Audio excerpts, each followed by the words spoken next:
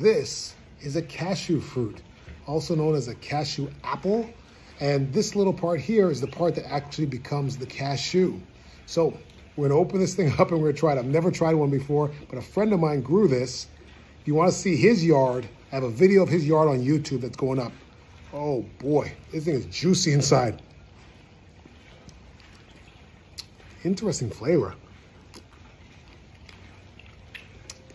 I heard someone say it's meaty. Meaty is a great word to describe it. It doesn't have a ton of flavor.